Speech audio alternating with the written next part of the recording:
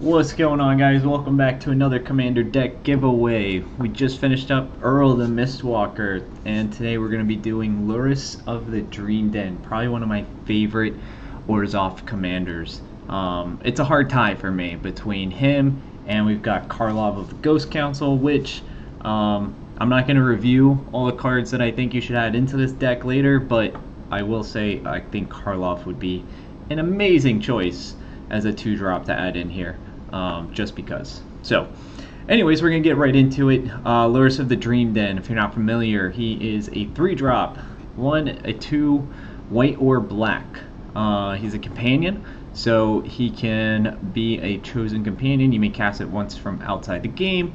He's going to be our commander though, and each permanent card in your starting deck has converted mana cost 2 or less. So yes, all permanents have 2 or less mana cost. He has lifelink. He's a 3/2, and then during each of your turns you can cast a permanent spell from your graveyard with mana cost 2 or less.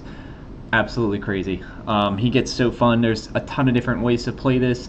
We went a little bit control, and it looks like, and this is probably another way I would play it, a lot of people play him for sacrificing creatures and then dealing damage when creatures die. So before we get too far into it, I'm going to just review the lands here real quick and give you guys a point to if you end up winning this deck or if you build decks of your own. So some tabletop discussion. I put 2 snow-covered lands in here. When you're playing, if you have cards that designate snow-covered lands and you don't have enough snow-covered lands to go in the deck, I do have enough. I felt like putting in a bunch of different lands for the deck so that you guys could have different arts, things like that. But just some tabletop discussion. Be like at the beginning, be like, hey guys, I have a creature card or something in here that's going to depend on snow basics. If I put all of them in there, great. If not, I have one of each, just so you guys know, but all my basics are going to be snow. Make sure your table's cool with it. If they really, gripe about it, honestly, find a new table. Anyways, so that's pretty much it on the lands. I mean, some of these lands absolutely gorgeous, but we'll go right to the back to some of the utilities. So Roadside Reliquary, we're gonna get to draw a card. We can replay that tons of times. Cave of the False Dragon, just put it in here. For some reason we end up really needing a creature. Same thing with Mistress Factory. Alright, so Field of Ruin. What else did I put? Demolition Field, Field of Ruin. I think I have the other one too. There should be one more. Oh, where are you at? No, is it just the 2? I thought I had all 3 in here. Anyways, some non-basic land destruction, and yeah, because we're cruel. But we're gonna sacrifice. Got Dross Pits, and if we need to draw cards for any reasons. And remember, lands are permanents, so you can replay those. Love these lands. You can go look for a swamp or a plains card. So if you have Lurrus out, immediately you go fetch one, then you can replay this. So you're gonna get 2 land drops. Oh well, no, you'll just be able to do it your next turn. So you get 1 land drop, but you'll get 2 land ETBs. We don't have any land ETB in here. It's running 35 lands, and then we do have some mana rocks in here for some simple reasons only. Nothing like we're trying to be super OP competitive. Just some additional artifact sacrificing options. So let's get right into it, guys. Universal Solvent, 1 drop. This is just gross. This is for late game. You're gonna 7, tap it, and destroy target permanent. Honestly, if I was really cruel, I would just target lands, but which is probably eventually going to end up being what you're going to do. And you're going to be like, hey guys, at this point I'm just targeting your lands, because everybody want to scoop and move on to the next game. Diabolic Tutor, really, we're just going to look for whatever we might need. There aren't a whole lot of high casting cost cards in here. I think there's like maybe 2 as far as sorceries and instants goes, so just remember, you don't have to stick to that rule for the sorceries and instants. I kind of did though. I really like the theme of just playing a lot of low casting 2-drop, 1-drop, 3-drop. for the instants and sorceries, so keeps that curve real low. You can end up making a really fast deck. Also turn it into something where like you just constantly draw. I will say the deck's probably missing some of those big infinite combo pieces, but not a big deal. It's not. You can add them in if you want to. Not like it's gonna make or break the deck. But Diabolic Tutor, I would save this honestly if you're in a pinch, to go find something that's really gonna like get you out of it and put you back in a safe place, or to just go find something to finish the game. Blood Artist, pretty standard for this deck. There's a number of creatures that do this. Elas is another one, pretty popular commander actually, but whenever another creature dies, target player loses 1 life and you gain 1 life. Creatures are going to be dying a lot in this deck, okay? So this is a little bit more around the theme that I built, was a lot of discard. So we're going to make our opponents discard cards.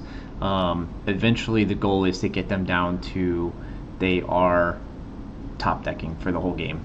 So it's not going to be fun. It's very cruel. But when he enters the battlefield, you're going to discard a card. Nezumi Informant. Don't worry, we're going to sacrifice him anyways, and then we're going to replay him. We do the same thing. We have a few of those.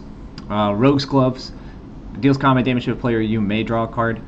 Super important with some of the mill that's in here. You want to make sure that you have that option to draw a card. You may get down to the end and be like, holy crap, I just drew my entire deck. But a lot of those are optional, and you don't always have to go dig from your graveyard so that you are getting a creature that will draw you a card. See if I can get this camera to focus just a little better. Yeah. Oh, there we go. Much better. So we'll pull Lurrus off to the side so it's a little better for you guys. Anyway, you guys can look at the card and read it. Alright, Cleric Class. Great card here. If you gain life, you're going to get life +1 instead, and then you can level it up. We don't really care about leveling to 3, we only want to level to 2. When you gain life, you're going to put a +1/+1 counter on target creature you control. Lurrus has lifelink, so you should be hitting that every turn. Corrupted Conviction. So, that being said, guys, you can just finish this game off of commander damage, which is not that hard to do. Alright, Corrupted Conviction. You're going to sacrifice a creature, draw 2 cards.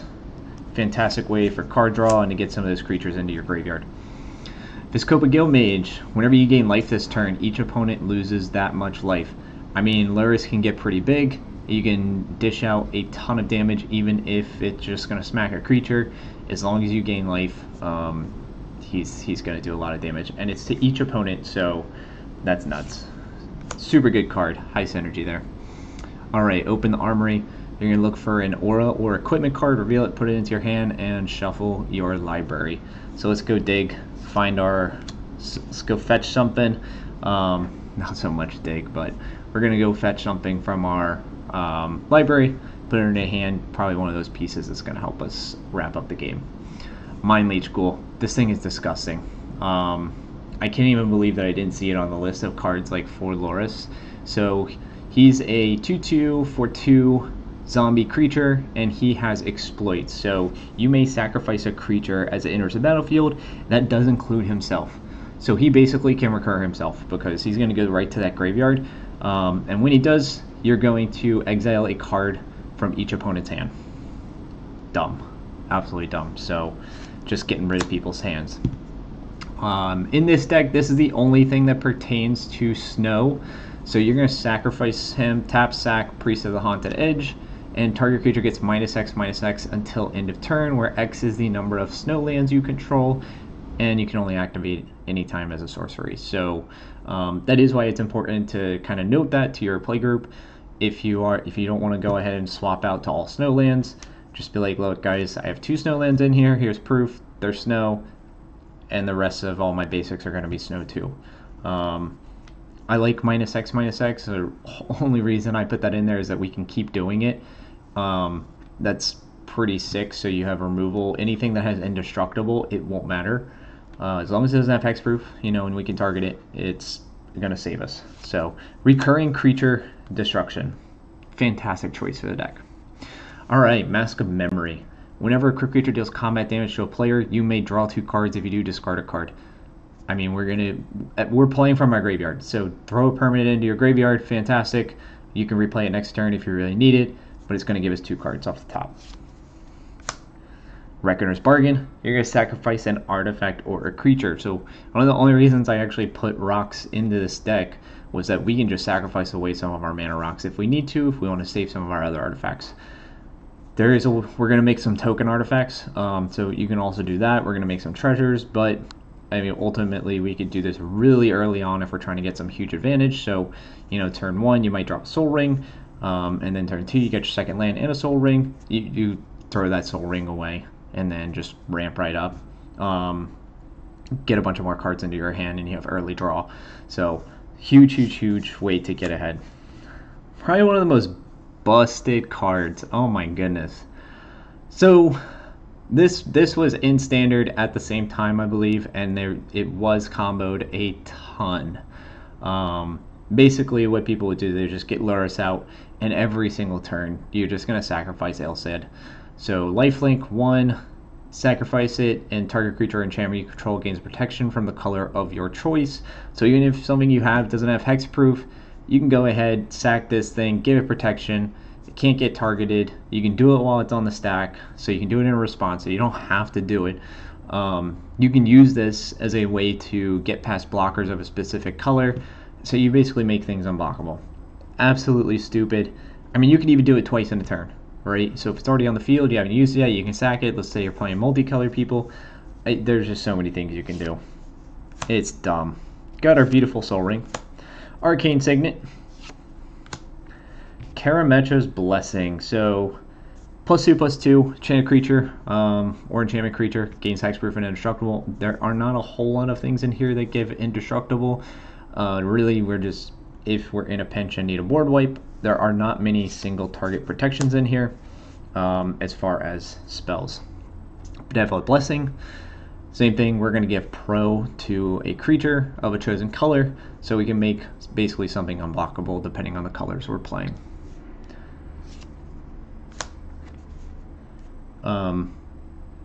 Manifold Key. Really, we're just worried. We're only in this deck for target creature can't be blocked this turn. 3 and a tap, can't be blocked. Fantastic. Especially if we get Lurrus large enough. I mean, he becomes commander lethal. It's just going to be dumb. At the beginning of your upkeep, put a +1/+1 counter on a quick creature if it is white. Ring of Thune. And then our creature is going to have vigilance, and it's an equip 1 cost. There is a whole series of rings from M13. Check them out. They all have their similar ability, and then they're going to give different bonuses like vigilance, flying, yada yada. They're pretty cool. I like them. Always a big fan of the rings. I don't know why I don't see people play with them more often. Probably they just don't know that they exist. It's a little far back. What is that? It's M13, so is it like 2012? Wow, that's 12 years ago. That's crazy. All right, Goldvein Pick. Crypt creature gets +1/+1. It's going to create some treasure tokens, so we get some mana ramp there. We also have additional artifacts that we can sacrifice, aka when we're using the bargaining ability. Thought Vessel. Our hand's going to get pretty big. I'm just saying. Swiftfoot Boots, of course. Hexproof and haste. Some hasty. Really, we're more so we want that hexproof. Make sure we protect our commander. Fibrous Beetle. So enters the battlefield, each opponent discards a card. Is that our fourth creature that makes our opponents discard a card? Dockside Chef. Pay 2. 1 and a black. You're going to sacrifice an artifact creature, draw a card. It's a sacrifice outlet. It also gives you the added bonus of drawing a card, and it's also able to target an artifact instead of just a creature. It's actually really nice because there are some artifacts that you may want to destroy that you can then replay. Alright, Feast of the Victorious Dead. At the beginning of your end step, if 1 or more creatures died this turn, you gain that much life. Fantastic. And then you need to put that many +1/+1 counters among creatures you control. This synergy is just outrageous. Dispeller's Capsule. There is a better card. I just couldn't find it. But it'll do fine just for you. we should have tons of mana, especially if you're replaying those sacrifice lands early on in the game. You should be able to get as much mana out of your deck as quickly as possible for everybody else. So, I mean, absolutely fantastic way to get some nice card advantage out of your deck. But anyways, the 3 in the tap, sacrifice it. You're going to destroy target artifact or enchantment. It is recurring. Good old Spirited Companion. Enters the battlefield, draw a card. Michiko's Reign of Truth. People are probably like, oh my gosh, I love this card. You're going to get +1/+1 for artifact and enchantment. We have plenty of artifacts, plenty of enchantments in this deck to get a nice bonus out of this. So the even better part is that when you flip it, alright, it turns into a creature. We can just sacrifice that creature, and we can replay the friggin' saga. Which means we're going to go through that whole cycle of just pumping up something for +1/+1 equal to enchantment and artifact. Come on, camera. Oh man. Does it not like the foiling? I don't think it likes the foiling. There we go. Alright, Zephyr Boots. Quick creature has flying, and then when a creature deals combat damage to a player, draw a card, discard a card. Again, we're not really too worried about ourselves drawing a card and discarding a card. If anything, this gives us more options. So it's basically almost like drawing 2. Elvish Doomsayer. When he dies, each opponent discards a card. Unfortunately, it's not when he enters the battlefield, but I mean, we're just going to sacrifice him anyways. Let me do as much as we want. Disenchant, some spot removal. Used for in a pinch, right? Goblin Firebomb. Just because, why not? Similar to Universal Solvent, it's probably gonna be mid-game, late game. You just start destroying whatever permanents you want on the battlefield. If it's a land, it's a land. I think at that point, if you get to where you're the game stalled out and nobody's really attacking or defending and things like that, or they're defending and there's nothing really going on, I'm just freaking start targeting lands and be like, alright guys, it's time to move on. I'm just gonna start destroying all your lands and then exile them from their graveyard. Alright, Thran Vigil. Whenever one or more artifact and or creature cards leave your graveyard during your turn, put a +1/+1 counter on target creature you control. So you pretty much should be doing this every turn. So you're just gonna keep pumping up Lurrus. Honestly, as long as he has hexproof, I wouldn't be too worried. You're gonna get a ton of life back. That was the only thing I was actually thinking about. Was I think there is a 1-drop that lets you pay life. I cannot remember what it's called. I think it's from Ixalan or something like that. And then it transforms as well. I gotta look it up. I might add it into the description if I can remember. If anybody knows the card I'm talking about, it could not even be a 1-drop, but I thought it was a 1-drop. Anyways, Bladed Battle Fan. Alright, so for flash, and then when it enters the battlefield, attach to target creature you control. That creature gains indestructible until end of turn. It's just an indestructible protection, honestly. In case we do have that off scenario where there's a board wipe, Lurrus is our only thing, and he's got full attachments, equipment, all kinds of stuff on him. We're just going to flash it in real quick and go ahead. Thinking back to it though, probably a better card to add than even that, and you can add in both, is we could phase out. So you have Haystack was a great one. Absolutely love Haystack. I'd play that in anything that has white, and it's a 2-drop.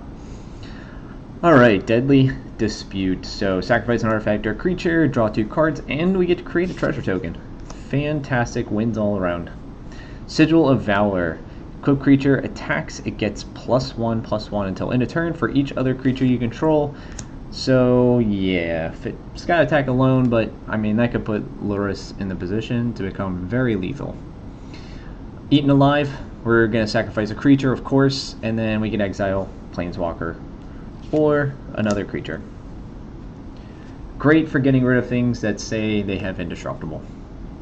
Alright, whenever you cast your second spell each turn, create a 1/1 white spirit creature token with flying. This is Clarion Spirit. After turn 3, I mean, you should be casting at least 2 spells every turn. I would be super shocked if you are not. Rite of Oblivion. Alright, as additional cost to cast a spell, sacrifice a non-land permanent, exile target non-land permanent, and you can flashback it. So we have 2 exiles for anything that's truly pesky and we really don't want on the board. Dokuchi Silencer. He is a human ninja. When he deals combat damage to a player, you can discard a creature card. That works for me. Don't really care. We're have the option to play it from the graveyard, and then you can use it as a recurring way to destroy target creature or planeswalker. So multiple times. That's great. We can replay it from the graveyard. It has ninjutsu. It's such a good card for this deck. All right, Village Rites. We can sacrifice a creature and draw 2 cards. So more card advantage there. Elder Fang Disciple. You guys are like, how many cards do we have that we're gonna make people discard? Honestly, quite a few. And basically, what it's gonna end up happening if you get to this point, and everybody's gonna either have to play what they have in hand that they draw, and if they don't, and everybody has 1 card in their hand, and it gets back to your turn, you're just gonna make everybody discard it. So, yeah. It's gonna, if it gets to that, it's gonna generate a lot of hate. Scholar of New Horizons enters the battlefield with a +1/+1 counter on it, and then you can remove a counter from a permanent you control, and then you can go search for planes, put it into your hand. And it's just a fantastic way to thin your deck out from lands. Absolutely perfect. Oh man, one of my favorite cards in this deck. And we gotta get to refocus here. I shouldn't even have touched it. Camera got freaked out. It was like, oh, I love that card too. Alright. Equipped creature gets +2/+0, has Death Touch. You can pay 8, and then whenever equipped creature deals combat damage to a player, that player loses the game. I mean, yeah. Why not? You might actually get to use that to win some games. Key to the City. Discard a card. Up to 1 target creature can't be blocked this turn. Easy. I mean, just push your commander through, especially if he's got 1/1 counters on it. It doesn't take long to kill somebody. And then, whenever it becomes untapped, you can pay 2 and draw a card. Key to winning the game. Unblockable Commanders. Triumphant Adventurer. It has Death Touch, and then as long as it's your turn, he has First Strike. So First Strike, Death Touch, he's a 1/1. I only put this in here because I really wanted to go into the dungeon. Literally the only reason. If you don't care about going into the dungeon, whatever. Go put something else in here. I just wanted to go into the dungeon. That was it. There are some cool dungeon mechanics that I think will, ramp this up. A lot of scries, create tokens, create artifacts, return cards to the battlefield, draw cards. I mean, there's so many dungeons and so many different ways you can play them. This just offered another avenue of utility. All right, Lion Sash, another really good card, kind of a favorite. You're gonna exile a card from a graveyard. If it was a permanent card, you can put a +1/+1 counter on it, and then a creature equipped with this card is gonna get +1/+1 for each +1 on Lion Sash. It wouldn't be a 2-drop permanent game if we didn't have Mecha Titan Core. It really wouldn't. Alright. 5. Exile it and 4 other artifact creatures and or vehicles you control. Create Mecha Titan, a legendary 10/10 construct artifact. Creature token with Flying, Vigilance, Trample, Lifelink, and Haste. That's all colors. It's gonna be so hard to get this off. It may not even be possible, but because it's a 2-drop permanent, I just had to put it in there. And literally, if you don't care about the hilariousness of it, I would say that this is probably a card that can get upgraded. But a 10/10 construct artifact with Flying, Vigilance, Trample, Lifelink, and Haste. That's all colors. And then when it leaves the battlefield, you return all those cards back to your hand, back to the battlefield.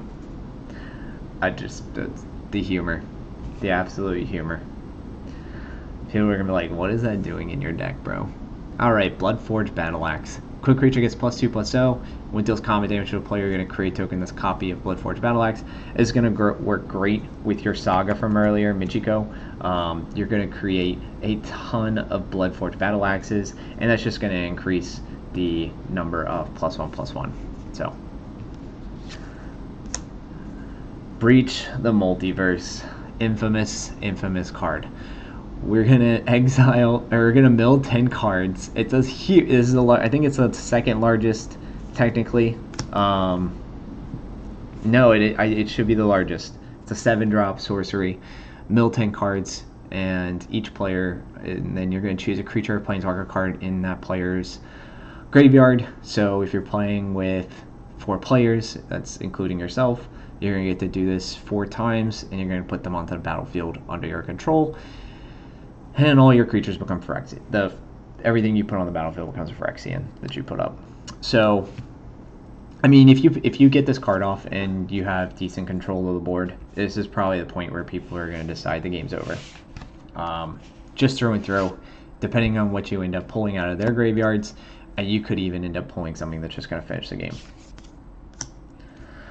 Aero's Oathsworn. So whenever it deals combat damage to a player, if it has fewer than 4 +1/+1 counters on it, you're going to put a +1/+1 counter on it. It has Menace, starts out as a 2/2, and then when you have exactly 4 counters on it, you're going to search your library for a card and put it into your hand. So you can just, it's going to be a nice fetch. You can go search for it. Even funnier, there is a card that lets you remove +1/+1 counters. So you could essentially just keep doing this, right? That's exactly 4 +1 counters. Yeah. So just remove 1 from 4, drop it down to 3, and then pop it back up to 4. So you have a fetch that you can just keep doing, as long as they don't block it. Alright, so we have both marches. March of Otherworldly Light, March of Wretched Snow. I mean, good spot removal. So target creature or planeswalker, and then we have what is that one going to be? Artifact, creature, or enchantment. So X or less, and you should be able to ramp into something good. X is probably, I mean, I can't see why X would ever be anything larger than like 9 or 10, which is ridiculous, but probably like average. You're probably like 5 or 6, but if you have a ton of mana and you just want to use it to gain life or something like that, you have the option to. Mokutai Soul Ripper, another vehicle. So when it attacks, you can sacrifice another artifact or creature, so great sacrifice engine, and it's going to get a +1/+1, and it's going to gain Menace. So just another little sacrifice engine. Unlicensed Hearse. So we're going to be putting a lot of things into people's graveyards. We're going to exile up to 2 target cards from a single graveyard, and then its toughness is, power and toughness are equal to the number of cards exiled with it. I mean, fantastic. We're just going to, if anybody's playing Recursion, since we do have a lot of discard and a lot of mill, we're going to keep those things out of their graveyard. And we can also target in response to, so if they try to target something in their graveyard, or even in our graveyard, and we're like, ooh, I really don't want them to have that, well, we can go ahead and make sure that they don't. Luxior's Giada's Gift. So quick creature gets +1/+1 for each counter on it. That's absolutely stupid, because we're basically going to double the number of +1/+1 counters on anything that this gets attached to. Ridiculous. Alright, 2 board wipes in the deck, Wrath of Skies and Depopulate. Yeah, I mean, if you have the option to put board wipes into your deck, I recommend at least 2 when you're playing Commander. Again, you are playing 100-card decks, so you may not even see them in an entire game. We are playing a lot of draw, though, for this deck, so there should be, you should get through your whole deck. Or you could easily get through your whole deck in one game, every time. So, Horn of Valhalla, 2-drop. It also has Ygritte's Call, so you can X and 2 white to create however many soldier creature tokens that you would like. And then a quick creature gets +1/+1 for each creature you control. We're probably going to end up using that on our commander if we've been saving up treasure tokens or anything like that. Or the game's a little late, we can just drop this for a massive amount of tokens, then just swipe away with 1 creature. Terrestriar's Devastation. So same thing here, you lose X life and create X tap Power Stone tokens. So we're going to create a ton of tokens that are artifacts that are going to impact that Michika's the Saga from earlier that gives +1/+1 for artifacts and enchantments on the board. So it's also a third board wipe, technically, where they're going to get -1/-1 for each artifact you control.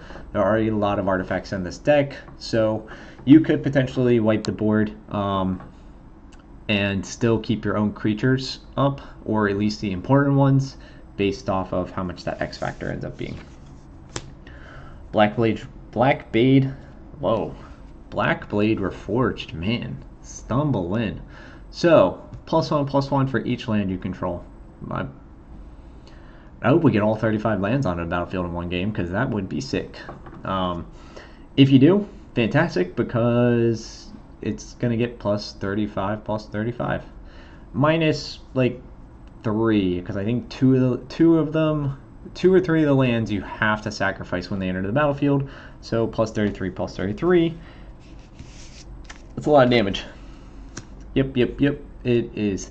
And probably my favorite card in this deck, and this is why sacrificing artifacts is important. Mesmeric Orb. Whenever a permanent becomes untapped, that permanent's controller mills a card. So the nasty thing about this card is when you get to a certain point in the game, if the deck has the control of the game, and you've made people discard and they're top decking and they have to play their cards, or else you're going to make them discard it every single turn, that means they are not only going to have to play the card, but they're going to then have to tap mana, and when it comes back around to the turn, they're going to mill cards, because they either mill themselves out or don't play anything. So it's a pretty cruel way to build this deck, in my opinion. But when it comes to your turn, at the beginning of somebody's end step, before it gets to you, you know what you can do. Instead of untapping, you can go ahead and sacrifice this away, put it into your graveyard so it's not on the field anymore.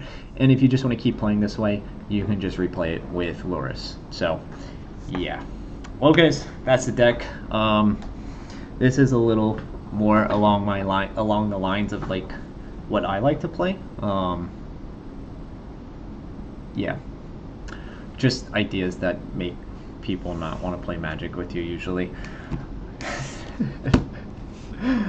Oh, and the crazy part is there's a ton of like key things that aren't even in this deck, like easy combo pieces that just downright win the game. Lurrus does have some really strong pieces. I like him as a commander. It's just, he can run away 100%, and very early on too. So he's a 3-drop. You can get him out on turn 2, no problem.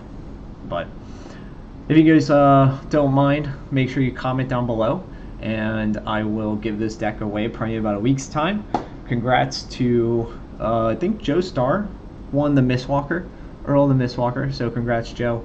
And then for everybody else, subscribe to the channel if you like the content, and then also comment down below if you would be interested in playing this deck for free. And then you can let me know how much everybody hates you at the table.